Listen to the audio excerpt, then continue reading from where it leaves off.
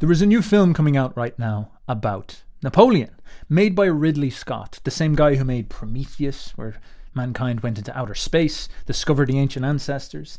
Gladiator, obviously famous for Russell Crowe and Joaquin Phoenix being the dodgy Roman emperor. And you'd expect that Napoleon might live up to that level of heroism that you saw in these old films, but I am very pessimistic about this. I've seen a couple of clips, and now I'm starting to see some of these reviews come out and talk about the film, and I have a feeling it's not going to be that good.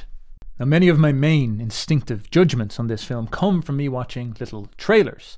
Unfortunately, I cannot show them to you because YouTube is not very happy with me at the moment for sharing Hollywood movie clips in previous videos, but what I'll do is I'll use the power of my words, the panache in my syllables, to describe to you what this is like. And so the way I will achieve this monumental task of decompressing a picture into 1,000 words is by using the colour blue. Napoleon is very blue. It's very dreary, it's very drab, and it's very sad. And this is a motif that I see a lot of people notice. They say that if you look at films about the medieval times and the ancient world, there's always this habit in Hollywood to make it look very depressing and dreary, to make everything look muddy, and there is always a fog, as if it is a winter's evening and the sun has just gone down. And the man himself also looks quite dreary. He's been played by a man who is old. Joaquin Phoenix is now coming into his 50s, I believe, maybe even later. And Napoleon during his peak was my age, his late 20s, early 30s. He was young, full of youthful energy and full of charisma and panache. But instead the figure that we see is tired, his voice seems frail and weak. He does not seem like he has that dynamic, youthful energy that we come to expect reading the histories about this madman. And now that the film has begun to premiere, there are people going in and writing reviews, and our worst suspicions are getting confirmed. This is from IndieWire by a gentleman called David Ehrlich. Thank you, David Ehrlich. Napoleon review.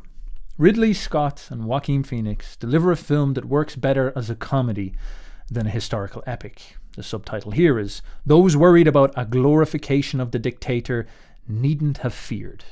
You won't be prepared for the way this film utterly humiliates the one-time Emperor of France." Mr. Ehrlich goes on to write, "Ridley Scott has never been shy about mocking the infinite smallness of man's thirst for power. But I still wasn't prepared for the extent to which his latest film utterly humiliates one of history's most ambitious rulers." And it seems a significant character in this film is Napoleon's wife, Josephine. Now, Napoleon's wife Josephine was famous for cheating on Napoleon. Of course, Napoleon had many wives as well, and, you know, back then in France, people were a little bit loose, I guess you could say, around the edges. And this is very much a zeitgeist problem, where in the study of this great man, this film seems, I haven't seen it now, but Mr. Ehrlich seems to imply that the film has turned it into a psychosexual drama, trying to explore Napoleon's mind in relationship to his Willie. And they're trying to see how Napoleon wanted to take over Europe because he couldn't conquer the strong woman that was Josephine. Which, maybe it's true, maybe Freud had it all right, but this is quite a dreary and reductive take on reality that really humiliates a very important man's legacy. Mr. David Ehrlich puts it quite well when he says, "We've been writing about this guy for more than 200 years, but Ridley Scott reduces him to just another loser who went to war over what he lacked in life and died with nothing else for company." Now, what I'm going to do today is contrast this character study of Napoleon that comes from our age with its very modern and interesting ideals about the world. I'm going to contrast this with Nietzsche's character study of Napoleon, because Nietzsche very much admired this guy. He thought him to be an extremely important and relevant man. And it is no secret Nietzsche's perspective on this. Nietzsche was the prophet of the will to power. And what does Napoleon represent? Only the expression of will and the expression of power. Napoleon was in some sense a superman, a monster, who had an enormous ambition, an enormous ego. And of course, what we see in this modern study is the criticism of that as a sign of pathology. He was twisted. He was a weird cuckold. He had some type of sexual fetishes that needed to be expressed as trying to destroy the world because he couldn't conquer his love life. Of course, Nietzsche saw something much, much different. Nietzsche saw the expression of this enormous enormous collected destiny inside of Napoleon. Napoleon was a representation of fate and history. Napoleon was a representation of a great man who's able to knock the dominoes of history and transform the world. Through Napoleon, reality itself changes. Napoleon is one of the most meaningful figures of all. And in some sense, the pettiness of his personal life is nearly behind all that stuff, because the thing that he represents as a monster of will, taking over all of Europe with this giant fireball of force, is much more significant than many of the things that we are being told to focus on in this character study. Now, that might sound pretentious, but this was, generally speaking, how people saw him. Napoleon saw the introduction of liberalism. Napoleon brought in the entire political paradigm that we exist in. The whole concept of political left and right comes from the French Revolution, comes from Napoleon's era. Half the world's law system is called the Napoleonic law system, the Napoleonic Code, because of this man. He is an extremely significant man in the impact he left on history. He is as big of a deal as somebody like Julius Caesar, perhaps even somebody like Jesus Christ. He has that significance to history itself. And even though many of the people in our modern culture like to equate ourselves with Napoleon by saying he's just like us, he's human after all. He is a porn addict like us. He has this weird fetish to watch his girlfriend get banged. He is a chronic masturbator. And all his aspirations to take over the world were actually sourced from these same sexual, psychological struggles that we have. And in fact, if we were as twisted and sick as him, we could take over the world. That's all that ambition is, power, that's all that those things are. In fact, the modern man, glued to Pornhub, holding his fleshlight, he's actually better than Napoleon. He's more moral, because he's able to be honest with himself about his twistedness, about his perversity. And Napoleon is merely somebody in denial, who has to go and conduct suffering and tyranny upon the world because he cannot face himself. Oh, how enlightened are we? But of course not. That word honesty is doing a lot of work. If we are to be honest, what is actually happening is we, petty moderns, with our mediocre lives, our lack of bravery, our lack of ambition, our lack of will, who feel that we are nothing but leaves in the wind, victims of history that cannot change reality, that our lives have no purpose and no destiny, that there's so goddamn many of us living our last man lives. We are not able to have the humility to admit that this man is greater than all of us, that what would have justified our lives is to die in the armies for this man, which is what many people in his day felt. They charged from all across Europe to join his great army in order to die for something that they believed was historical, that they believed was pushing destiny forward. They wanted to submit to a higher will, and that tells you something very important about the nature of mankind that we do not have access to today. Instead, in our day, this thought is the furthest thing from acceptable or real or present. We have nothing like this that people want to die for anymore. Nobody wants to participate in armies. Nobody wants to die for their country. Nobody wants to die for any cause, because there are no causes. Instead, all we have left is the last man pettiness that saturates everything in this world. But because we are such petty and arrogant plebs, all we can do is slander and lie these people. We can't be straight about it. We can't confess how great these men are, because it would hurt our hearts, and we don't have the honesty to face ourselves despite the accusations we make towards these great men. And so you'll see this common theme in modernity of slandering great power, of slandering ambition, of slandering great men. And consider how these themes marry to other motifs in modernity, such as the attempt to bring down the dignity of man in every field in Western culture. The man cannot be a powerful, all-dominating master of the house anymore. He cannot be a strong leader of the household or a strong leader of a family. Instead, he must be ridiculed and humiliated. Homer Simpson, Peter Griffin from Family Guy, that's the model of a household man. He's the blumpus idiot who runs the show, and his intelligent, savvy wife is the one who's actually taking control of everything. His kids are smarter than him. The man can't be great. And continue this to all the criticisms levied at male cultural icons. What is wrong with all these characters that have risen up in the internet and gained so much fame? Elon Musk is psychopathic. He's gone crazy. He's gone power hungry. He's deciding to buy Twitter and do all these crazy things. There's something wrong with him. He's got this deep wound in his heart, and he's trying to create this little cave of hate in order to express this wound. Joe Rogan runs this podcast that is just this conspiracy mad, racist, murderous discussion room. It's like going into an old grug cave where Rogan bangs his club off the floor like an Uruk-hai out of Lord of the Rings.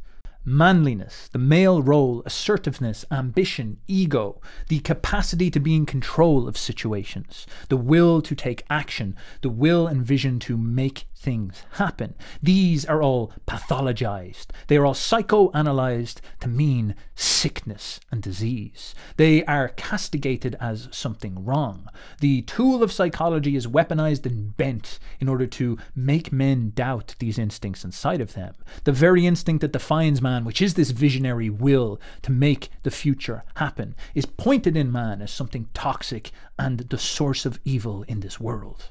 And this, my friends, is a very Nietzschean happening. I often say that it's such a pity that Freud became the celebrated psychologist of the West, when clearly we live in Nietzsche's version of psychology more than anything, because we have this psychology of positive traits such as ambition, will to secure a future, vision, desire to enact a destiny, to transform the world. These are all positive male traits. They take balls, they take courage, they take organizational skills to see them done. They take sacrifice, execution, they take the embracing of danger. They take many, many good things to make happen. But all of these are castigated as bad. They are twisted from what they are, which is positive and future securing, into something that is toxic and negative and world destroying.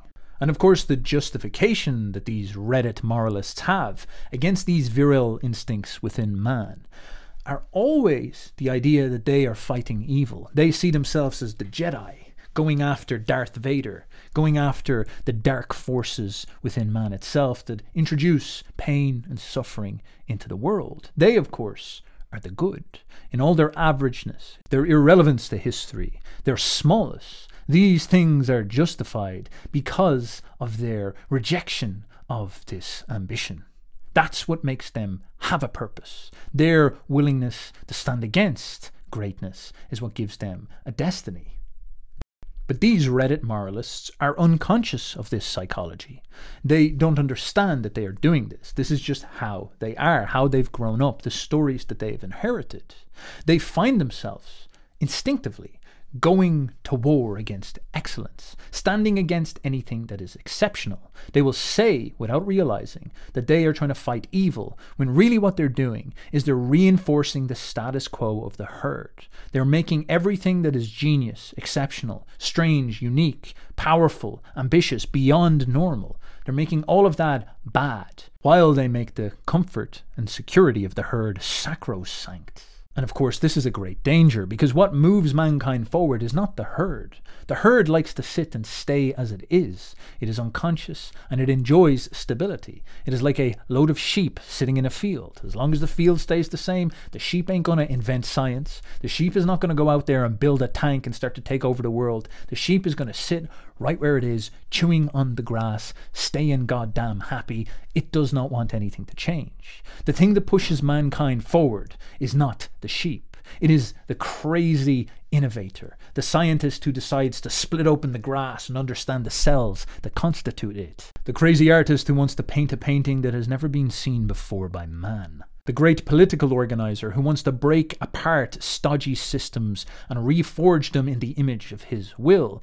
These are the ones who blast mankind forward into new paradigms. And they do it like all new things must be done, through a birth. And births are often bloody. And this type of exceptional, crazy, innovative genius is precisely what Napoleon was. Through him, mankind made it into a new paradigm. He smashed the past into smithereens and charged us forward into a new world.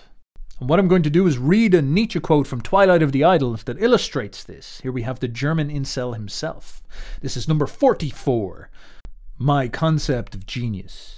Great men, like great ages, are explosive material, in which a stupendous amount of power is accumulated.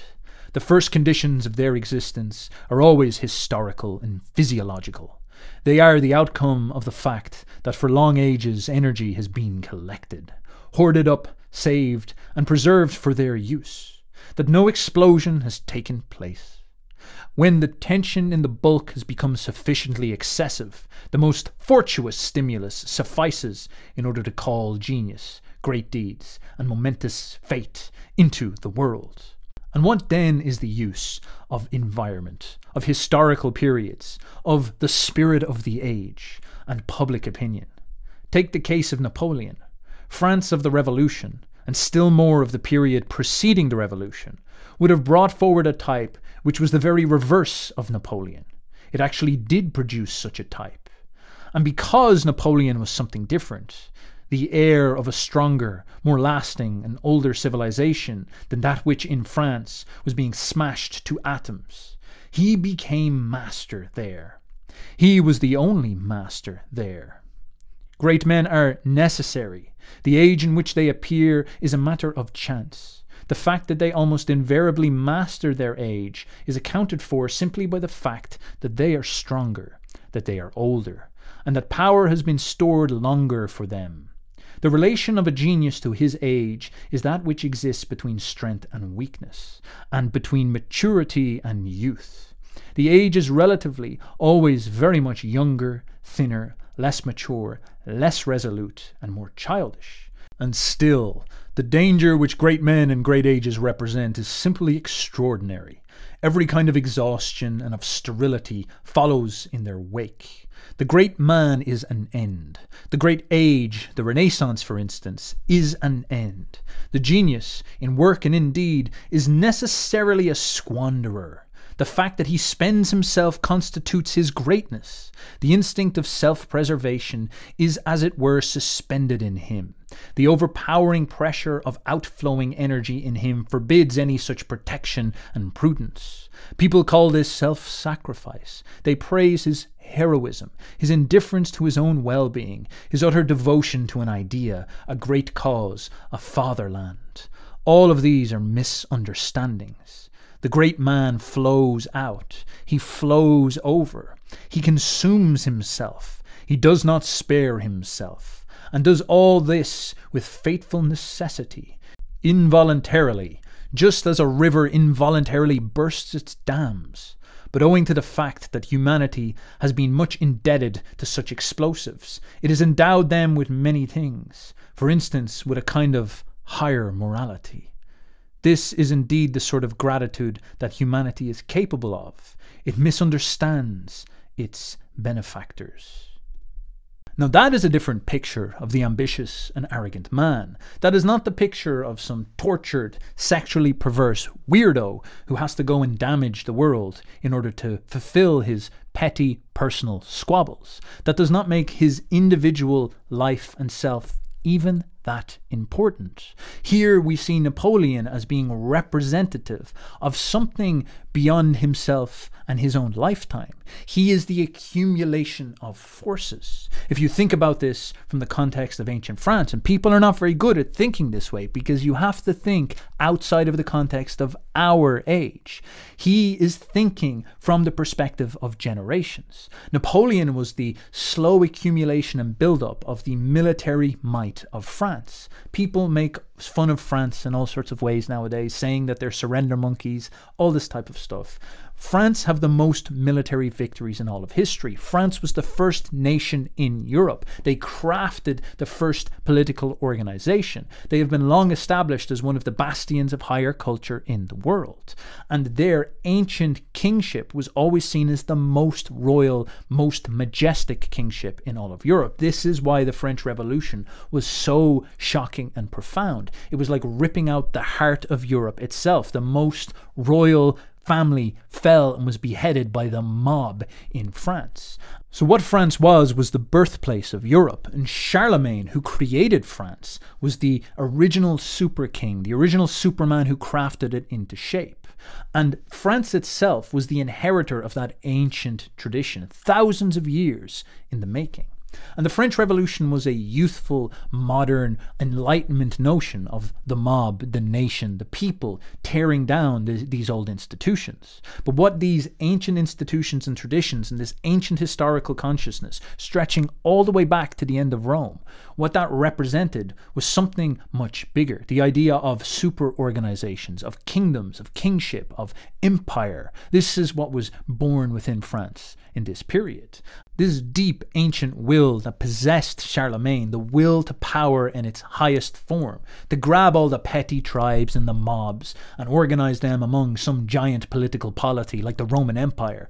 This is what was shuttling through Charlemagne, the will to grip all of this land and put it under a united project. He was the new Caesar. He was seen as the savior who was going to redeem the fallen Roman Empire. He was seen as the beginning man, the first man of the Holy Roman Empire, which essentially became continental Europe.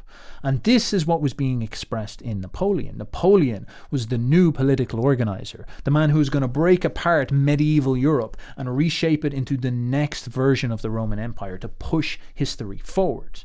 Now, this is quite difficult for modern people to understand, so I'm going to use an analogy. Now, it's a crude analogy, but it's a good example of a modern analogy. In the West right now, there's a lot of people who are very anxious about this new plan to move us forward to this new morality that everybody's talking about, this new Reddit consciousness that you see so dominant. And of course, this descent, this sphere has been building up inside Western people across the globe.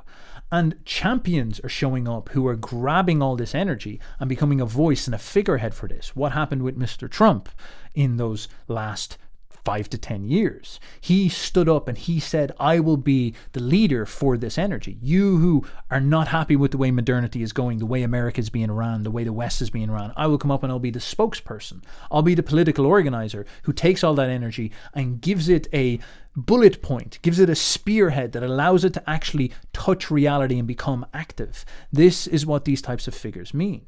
And back in France at this time, as the revolution was building up and they had their revolutionary champions like Robespierre, on the other side of things, there was this deeper, more traditional, imperial, grand way of thinking. This way of thinking that was far beyond the national revolutions of France, but this whole new idea of a European order that transforms the nature of Europe and turns it into this enormous super empire, which is sort of what the EU has become now. This was boiling up inside of Europe for many, many centuries. They could see that this was the direction that things were going. Nietzsche himself will talk about this now in a minute. And Napoleon was the compressed figurehead for this. And all this will and this feeling that had been building up in every single little individual collected together like a giant chthonic force. And it channeled itself into one man, one leader in one moment. And what's critical about this is that this man is possessed, like Jung said Hitler was possessed by Wotan. Napoleon was possessed by something else, something similar perhaps. And he was a man carried by a destiny. He often said this himself, that he felt that he was being pulled along by a destiny that was using him to express something. He felt invincible. And Nietzsche's pointing out that his arrogance, his egotism, all the ways that we categorize this with our psychological stupidity, we judge this excellent man from the perspective of a failed man or a last man or a weak man or a herd man. This excellent man is not motivated in the same way that normal people are motivated. Instead, he is becoming a vessel for all this will, and his arrogance, his desire, his ambition, his will to power is critical as the expression of this. He needs to be the man who spends all that energy. He needs to be the man who squanders everything. Napoleon needs to be the man that you give all of the best, healthiest young men to, and you say to him, spend them, use them, make the vision happen, make the big idea come to pass. We have to see the big idea come to pass. You're our guy. You're the champion. This is the moment where we unleash. It's like when you're walking around, you spend 10 years of your life building up your weights, building up your muscles, building up your energy, filling yourself with creatine and protein, getting big and strong, going and learning to fight. You do all this preparation and build up all this energy for years until the one moment comes where you have to use it, you have to fight. And what does your brain have to do? Your brain has to de-inhibit. It has to let go of everything, get into the moment, and absolutely become a monster, to allow yourself to let the deeper instincts come out and let yourself fight. Fight like a psycho, fight to win, fight aggressively, fight quite nasty. Hit first and think later. You have to let it all out. It's almost like an orgasm, a release. All the building up has led to this moment. And this one moment, it might happen in 30 seconds. It could mean you either get stabbed and you die, or you knock the guy out and you end up running off to victory with a great story or something like this. This is how you need to understand this. This is process-orientated thinking that people are very bad at, but Nietzsche was very good at. This is what you're seeing in Napoleon. Napoleon is like an expression of that moment where you release all that energy in order to achieve the goal. You leap forward in that moment of bravery and you sacrifice everybody else gets sacrificed to the will of this man, because the will of this man represents the will of something higher. Now that comprehension of psychology is a bit different than a neurotic cuckold. Now Nietzsche articulates this further about the will that he thought Napoleon represented in Beyond Good and Evil. Now I think this is some outtakes that I found in a version of Genealogy of Morals, so I don't know exactly how I'd reference this, but it's number 18 and some type of thing. And I'll read it over here so you can hear it out. What I am concerned with, for I see it preparing itself slowly and with hesitance. It is the united Europe. It was the only real work, the one impulse in the souls of all the broad-minded and deep-thinking men of this century, this preparation of a new synthesis, and the tentative effort to anticipate the future of the European. Only in their weaker moments, or when they grew old, did they fall back again into the national narrowness of the fatherlands. Then they were once more patriots. I am thinking of men like Napoleon, Heinrich Heine, Goethe, Beethoven, Stendhal, Schopenhauer. Perhaps Richard Wagner likewise belongs to their number, concerning whom, as a successful type of German obscurity, nothing can be said without some such perhaps. Now, just a side note here, England, of course, was master of the world when Nietzsche was writing this. They were the hegemony like what America is now, so he says that England are going to fall. They're not going to hold this hegemony. No one any longer believes that England alone is strong enough to act her old part for 50 years more. The impossibility of shutting out the average man from the government will ruin her, and her continual change of political parties is a fatal obstacle to the carrying out of any task which requires to be spread out over a long period of time. A man must today be a soldier first and foremost, that he may not afterwards lose his credit as a merchant. Enough. Here, as in other matters, the coming century will be found following in the footsteps of Napoleon, the first man, and the man of greatest initiative and advanced views of modern times. Now, what Nietzsche is getting at here is quite a fascinating thing to think about. The idea of collective destiny and will, the collective unconscious dreams and desires that we all have to see the world transform in certain directions. And this was very apparent actually in Rome. So there was some type of destiny operant within Rome that was sending it towards becoming an empire. And it was just waiting for a great man to take hold and enforce and push it forward into that new paradigm. And you saw this happening with Julius Caesar, where Julius Caesar was a superman who broke the mold of the aristocracy that ruled Rome, smashed them apart, and took over the entire show with his charisma, his charm, his power, his genius, his organizational skills, very much like Napoleon. And even though the Romans ran in and they stabbed him to death to get rid of him because he was ruining the status quo, the inevitable will that was charging through here had been unleashed. And then Augustus comes along afterwards and establishes the Roman Empire and becomes the first emperor. This force was in place, it was rolling, and it was just waiting for the champion who had it in himself to stand up and actually fulfill this destiny, to allow this force to channel through him and make it happen. And Nietzsche noticed this in his day. He saw in the French Revolution a very, very important struggle going on. You have the petty, small-minded concerns of the last man, the herd man, coming up shouting liberty, fraternity, equality, coming up and demanding that everything that is higher and beautiful and majestic and ordered be pulled down and destroyed. The king, the symbol of majesty itself, ripped their heads off in these ugly bloodbaths. Of course, the French Revolution is presented to us as something glorious and mighty, but it was this psychopathic communist revolution, full of blood, full of butchery, that ended essentially in a reign of terror, of torture, of suffering and pain.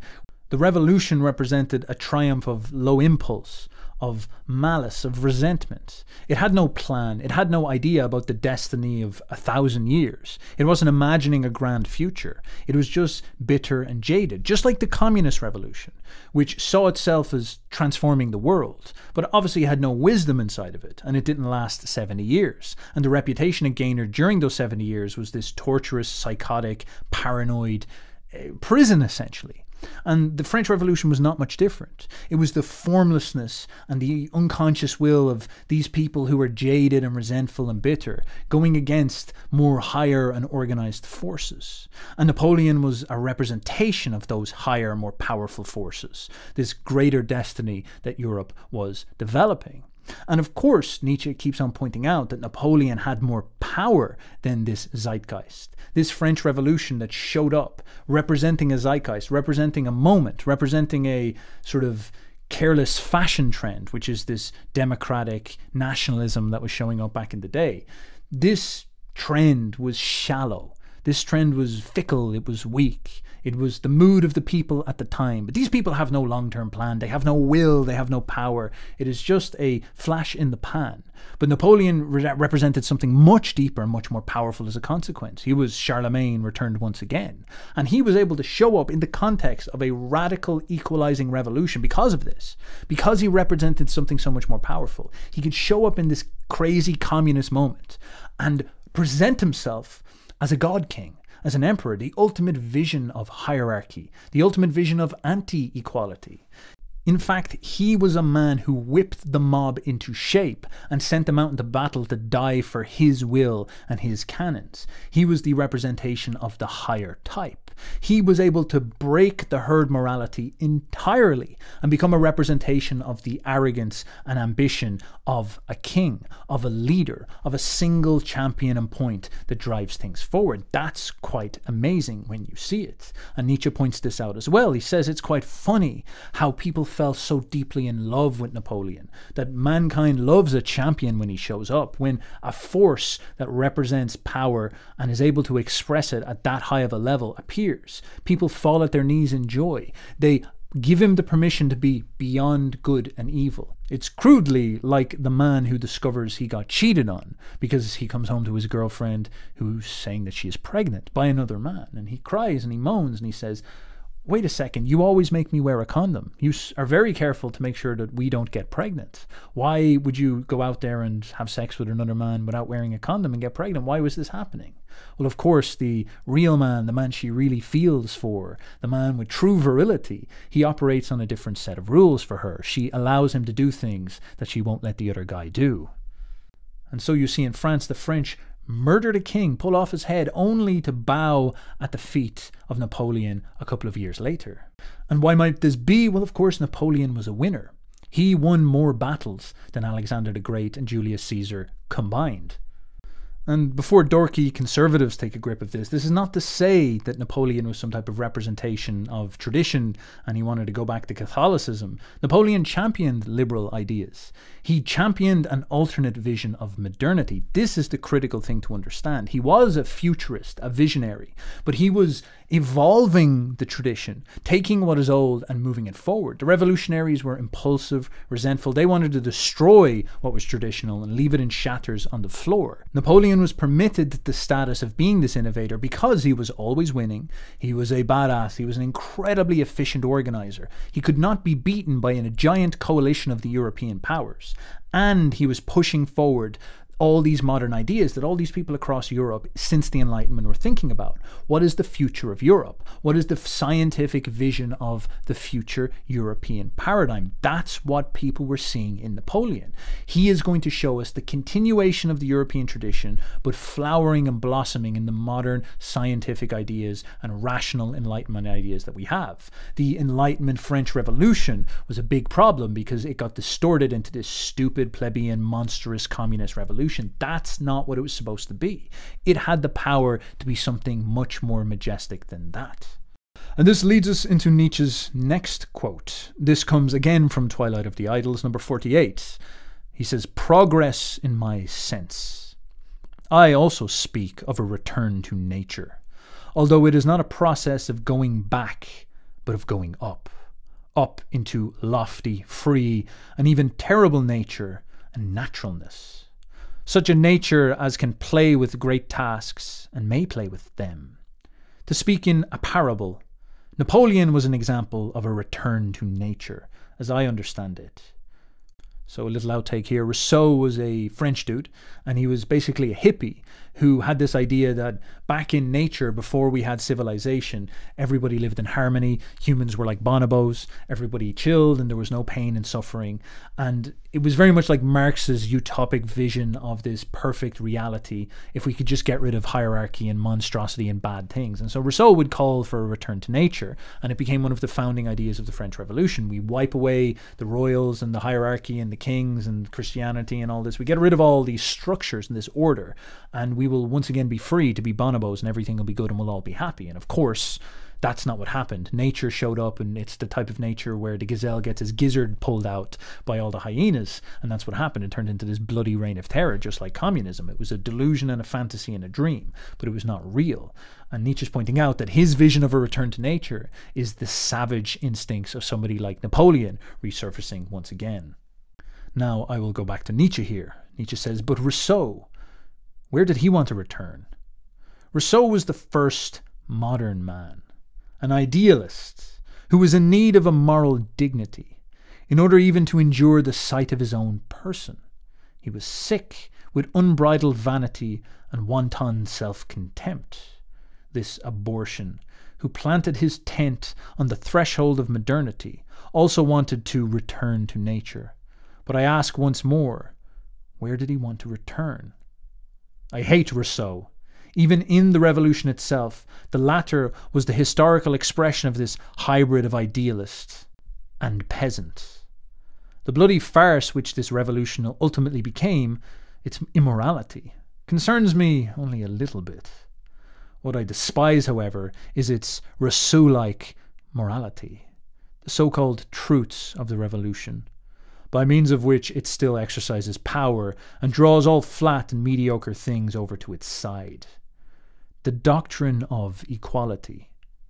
But there is no more deadly poison than this, for it seems to proceed from the very lips of justice, whereas in reality it draws the curtain down on all justice. To equals equality, to unequals inequality, that would be the real speech of justice, and that which follows from it, never make unequal things equal. The fact that so much horror and blood are associated with this doctrine of equality has lent this modern idea par excellence such a halo of fire and glory that the revolution as a drama has misled even the most noble minds. That, after all, is no reason for honouring it the more. And what this leads us to is the final Nietzsche quote that we're going to discuss regarding Napoleon, which will take us all the way back to ancient Rome. Because Nietzsche saw the patterns that played out in the French Revolution happen in ancient Rome, but not in the way that a lot of conservadorks would like. Because Nietzsche points out that the Romans were the ones in possession of this mighty and strong order, as we said already. The Romans represented that spiritual part of Europe, which is the organized consciousness and the super order that gives Europe a destiny. And Rome is the archetype that we use to describe the kingdom of heaven on earth that has been built in Europe. Charlemagne came along and created a new order after Rome fell, and they ended up naming it the Holy Roman Empire. You see people like Netanyahu and modern political actors categorize the West and America as Rome. Rome sits ever dominant within our consciousness. What is that meme that was going around on TikTok? When was the last time you thought about Rome? Rome is the representation of something glorious and powerful. And of course, what happened in Rome is Rome fell and had an enormous conversion to Christianity a couple of years before it fell.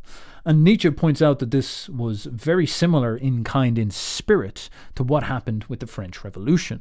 Christianity was, as he accuses it, a morality of the slaves, a morality of the mob. I've made videos about this before. What if Christianity was the woke movement of Rome? What do we mean by this? Well, it's this idea that in Christian Rome, or in pagan Rome, you had this large underclass of slaves, of disenfranchised people. The Romans built up one of the first cities to have a masses, a mob, just like in France.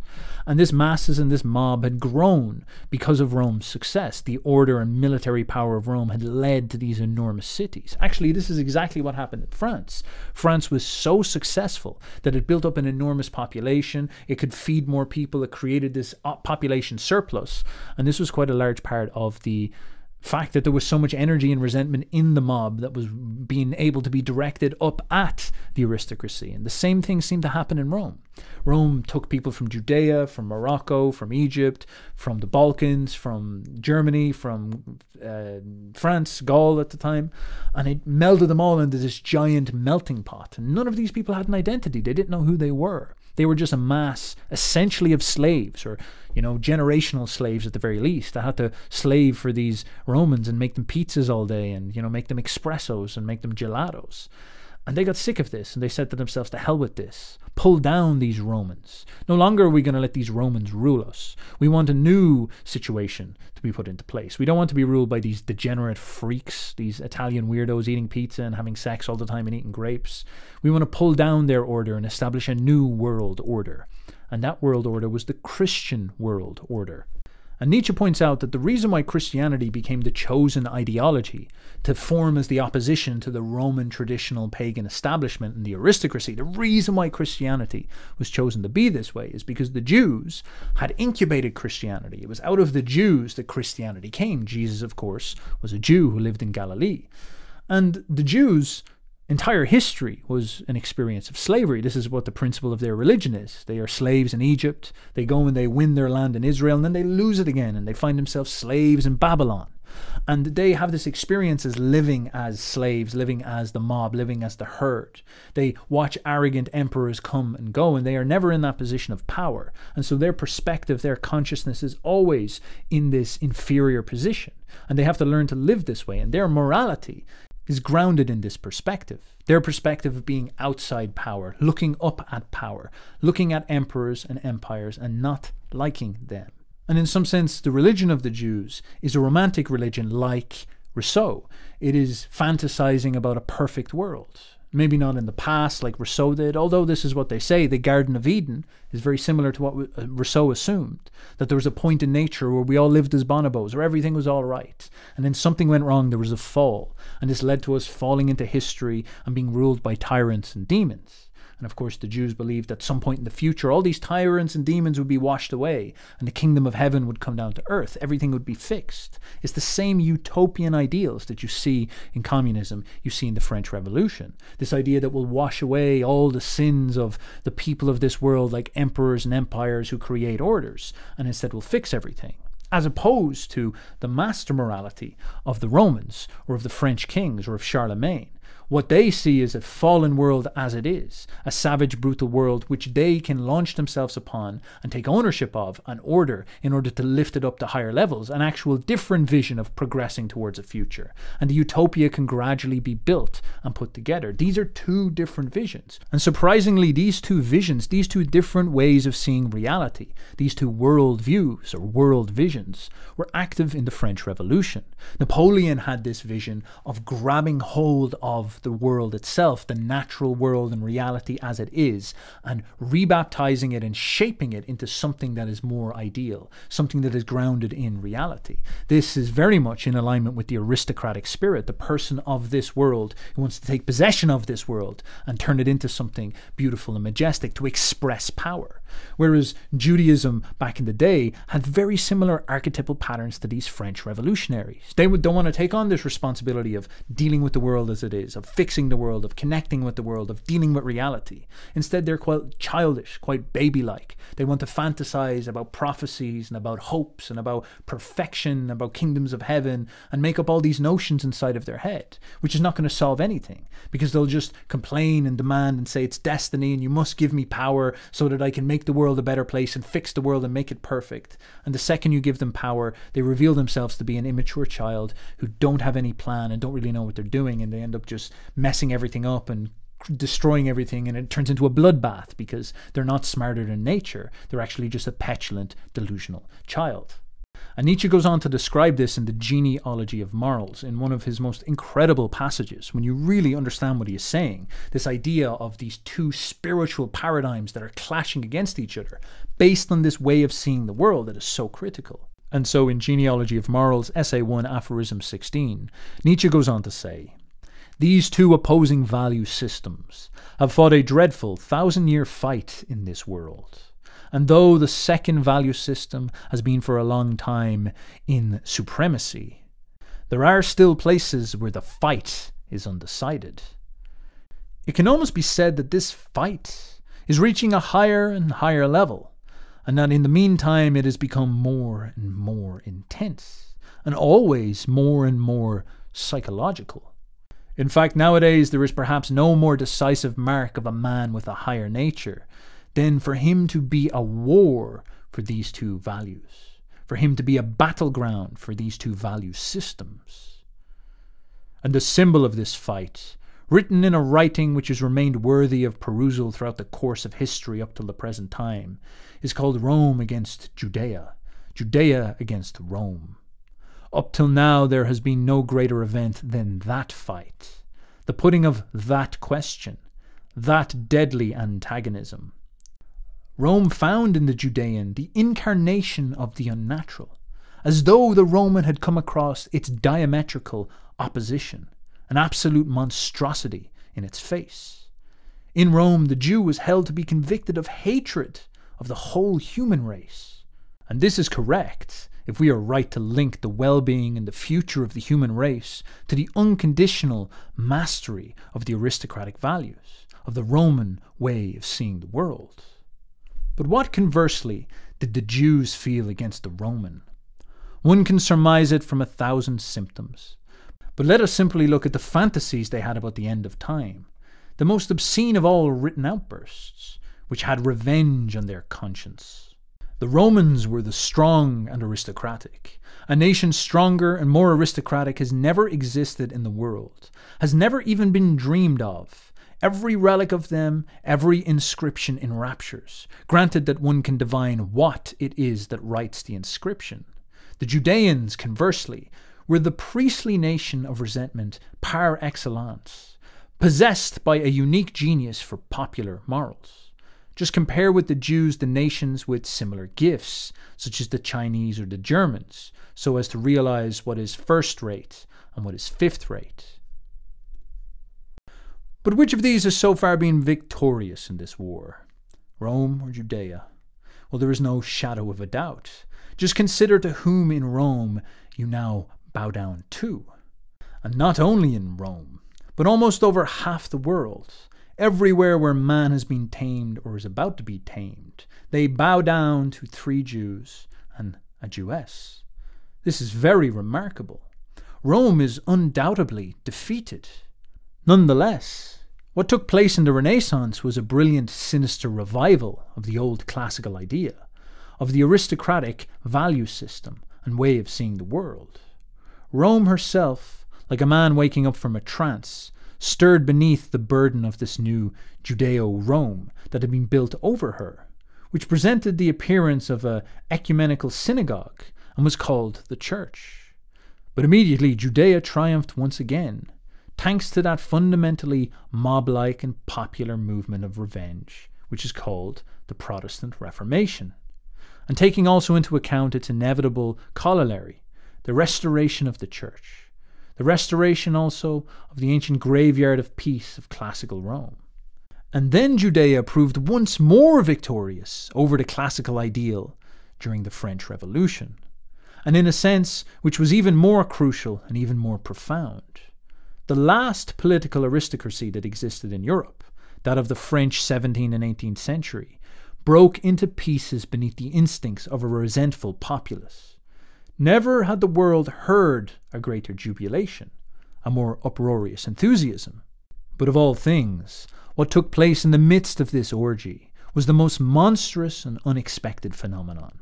The classical ideal itself swept before the eyes and conscience of humanity with all its life and with unheard of splendour, and in opposition to resentment's lying war cry of the prerogative of the many, and in opposition to the will of the low, the abasement and equalization of mankind, to the will of retrogression and twilight of humanity. There rang out once again, stronger, simpler, and more penetrating than ever, the terrible and enchanting counterweight of the will of the exceptional. Like a signpost to other ways, there appeared Napoleon, the most unique and violent anachronism that has ever existed. And in him, the incarnate problem of the aristocratic ideal in itself was laid bare. Consider well what a problem it is. Napoleon was a synthesis of monster and Superman. Now, there is a lot in this quote that is absolutely majestic, and of course I recommend you study it yourself as opposed to using me as a ChatGPT interpreter. But nonetheless, there is some brilliant imagery in here that I'd like to explore. First of all, these last couple of sentences. He is so good at describing what this classical ideal, this classical man, is representing within the consciousness of the people. He gives you this feeling, almost as if Napoleon is a roaming predator, and the consciousness within the Europeans, within the people who witnessed him, was very much like this. You have to take your imagination back to the savannas or the ancient fields or steppe of Europe, and you are a deer huddled in your little deer colony or something like this, and you're living your life just as we all do, eating your grass, and off in the distance you see this flickering of the tiger with its camouflage, its big muscular forearms, and this chill drops within the herd, and the herd moves around and runs away and is in fear. You have this monster, this beast roaming around that is hunting you, that is watching you, that is a sadist who is able to take you and enact its will upon you. You are in some sense victim to it, and you have to bind together with your dear friends in order to be protected. This primal fear that all life has of the predator. The predator is in the superior monster, the dangerous beast that roams around. Now, this first feeling then evolves into the next feeling that you see inside of the ancient world. Alexander the Great, Julius Caesar. Why were these characters so profound and so strange and so interesting and so different? Think about it this way. We don't have modern generals gravitate or develop this huge aura and power like Alexander the Great or Caesar, because they sit in offices back in their nice countries, or maybe they sit on ships or something like that, and they send loads of young men off to die, and they send airplanes to do their fighting and drones. It's not that romantic, it's not that empowering or not that majestic. There's no one man that is conducting everything. But Alexander the Great was like a tiger, a predator. He whipped this army up around himself, and it was a super army, a little crack SWAT team force that roamed all around Persia, buckling Persia to his will, taking over essentially the whole world. He was a marauding predator, a super beast that just finally evolution had reached its apex, and this giant super tiger had exploded out of Macedonia, and it was just able to do what it wanted to the world. It was a creator, a predator, a half beast, half Superman. There was almost no man left in between. There was nothing average about him. He was a savage monster and also a genius organizer who was lifting things up to a new paradigm. These were the two forces that were active within him. He was next level and connected to the fiery underlevels, which is an interesting archetypal metaphor connecting us back to this idea of Napoleon connecting to deep tradition, but also connecting to futurism. You should keep that in mind as well.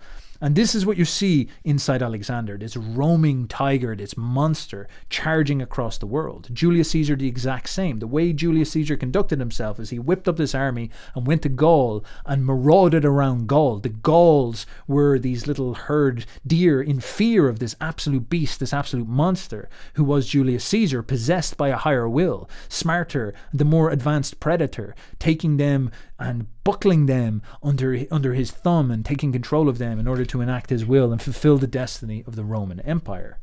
And the experience you would have had if you were a Gaul is you would have been huddled up like a deer, huddled up like a herd, and had this beast, this predator, Julius Caesar, roaming around your country. You would have been running to the trees hoping that these Romans don't show up in your village next, because it will be rape and plunder, or it will be a fight to the death. There would have been chills running down your spine. You would have felt like you were being assaulted. You would have felt like the deer in the herd watching the tiger. And this perspective that the deer has is obviously diametrically opposed to the perspective of Julius Caesar, who saw himself as being carried by ambition, being a voice of God, a will of the Roman people that was reaching out into the world in order to enact a great innovation and push the world forward. He felt possessed by something higher that caused him to have to take over reality and transform the nature of Europe. And this is exactly what the Jews would have experienced in Babylon. With Alexander the Great himself, they witnessed him, and Rome. They would have been like this deer, this nation that was constantly getting conquered by these giant emperors rolling in and taking over and conquering and reforging the world in their image. In fact, quite a lot of Judaism would have like the prophet Daniel, and has quite a wonderful and brilliant perspective on looking at the world from the outside in this type of way. The Jews have this sort of consciousness of being advisors to emperors and speaking to emperors and getting on well with emperors and various things like this, but they never are the leaders. That's just not how their perspective works. Instead, they take the perspective of the deer or the sheep or the herd that is in reaction to this. But of course, this consciousness of being the creator, the predator, the beast, and the Superman, Alexander the Great, Caesar, and of course Napoleon, this is exactly diametrically opposed to how they see things. They are the passive, inactive mob, whereas Julius Caesar, Napoleon, Alexander the Great, they are the small SWAT team. They are an organized, exceptional squadron of predators, of supermen, of fighters, of warriors. And they go and they penetrate into these grand territories like Persia. And they don't go murdering people like crazy. Instead, they fight the other elite fighters. They fight Darius's army, and then they buckle that army, and then they take over that territory. They are going in to win. They're thinking big. And this is what was so charismatic and profound about Napoleon. Europe was going through this evolutionary process where it was seeing the explosion of larger and larger populations. And again, we're seeing the beginning of many of the trends that have showed up now, which is the subsuming of individuals and excellence into these mob mentalities, this mob consciousness. The Industrial Revolution came pretty much straight away after the French Revolution. And that was what was happening to us. We were getting pulled away from the possibility of these individual moments of excellence towards this popular consciousness, this herd thinking, because we were becoming bigger and bigger herds. And that type of spiritual way of thinking was taking over us. And instead, what Napoleon was like this magical unity of possibility, where you see this Superman burst up and appear exactly like Julius Caesar, like the predator, like Alexander the Great, marauding, roaming around Europe. Him with his super army. Napoleon leading from the front. He was at all the battles. This is why people wanted to die for him. You can imagine the entirety of Europe coalescing together in order to fight him, feeling chills run down their spine. They're trying to take down the biggest beast on the block, the big predator, the big bad man. And this might be quite difficult for you to conceptualize as good. You'd be like, you know what, man, I don't think I want tigers roaming around my garden, attacking my family. I don't want to be cowering in fear inside of my house because of some madman with an army in, you know, fair enough. But you see, unfortunately for you, the alternative is not necessarily better. The lie that we tell ourselves about things like the French Revolution is that they weren't drenched in blood, but indeed they were. They were as horrific, as terrifying as having an army swamp around. Instead, this was the revolution of the low. This was botched monsters in their own way, the possessed devils of society, throwing a revolution and then butchering the society from the inside out. Unfortunately, it's a situation where you have to pick your poison. Would you rather have an ambitious predator roam around and try reshape all of reality in conjunction with his will? Or would you rather these sexual perverts that accuse him of being a psychopath, with these twisted, weird feelings inside of themselves, boiling with resentment, wanting to annihilate reality itself, full of these fantasies of violence and butchery? Would you rather them show up at your door and butcher you like they did in communist Russia, drag you off to the gulag and do terrible things to you inside of a torture chamber? Which would it be? But perhaps the critical thing is understanding the life inside both of these forces. Because in the tyrant, in the predator, in this marauding madman, is the creative spirit. He is channeling life itself in one of its most benevolent ways. The higher ordering principle is shooting out into the world to rebaptize it and give it a destiny. Alexander the Great was a mad warrior king, certainly, but the legacy he left in his wake was the Hellenic world, which became one of the bastions of civilization and one of the high points in history. It allowed Greek culture to spread all across the world. The Gospels were written in Greek precisely because of Alexander. Julius Caesar set up the Roman Empire that has had its legacy down to this day. As I said already, Napoleon set the paradigm for modernity. Half the world follows his code. How are we able to turn around and say these monsters did not leave a legacy that was significant? They provide the platform for higher culture. The glories of high art, profound deep philosophy, the generations of science. This stuff all is built on the back of great military men who create stable political orders for artists and scientists to play around in. And take, for example, the opposite form of consciousness, these movements and mobs who see great men like this as predators, who should be held back at all costs, who should be pressed down as early as possible. This type of consciousness that tries to build education systems to beat this out of young men because they don't want supermen to rise. They want to create systems to get rid of these types of characters. The French Revolution turned into a bloodbath ran by headless chickens. It had no purpose or goal. The Communist Revolution, just the same. A madhouse of murder and debauchery and torture that ended up suppressing the spirit of the Russian people and fell apart under the weight of its own hypocrisy. Or indeed Christianity, which made big promises about saving Rome from itself, only to take control in 391 AD and 19 years later be holding the pieces of Rome as Rome fell and was sacked and taken over by the North Germans. Led by military supermen like Alaric, the same marauding predators that we are seeing in Caesar, Alexander, and Napoleon. So to bring this to a conclusion, Napoleon is much more than a pervert who was cooked by his wife who tried to beat a few people up as a consequence. Nietzsche saw in him a vessel that was channeling the secret will of the West, which is the will to excellence. And our arrogant, childish, shallow time can get all uppity about itself and make terrible movies about great men like Napoleon. But it will not change what they represent. It will not change the vessels that they are, and it will not change the spirit that they are channeling. In fact, when we look around us today and see this shallowness, and we find people rising up and saying, oh, we're so unhappy about the woke movement, or the values that are so dominant in Hollywood, or the culture that we live in right now that seems to have so many problems. These are shallow sentiments that do not have great weight. The people who fall for them generally are fools. The people who get all wrapped up and make it their identity opposing them are also kind of foolish too. These things are not going to be looked back well upon history, whereas this super spirit that has been rolling through Western history since ancient times, that popped its head up again with Napoleon, this will continue to send its fury forward. Its will to excellence still exists within all of us, and at one point it may touch reality once again. An avatar or a vessel may appear who is capable of giving it a voice, giving it a way of contacting reality, giving it a spearhead.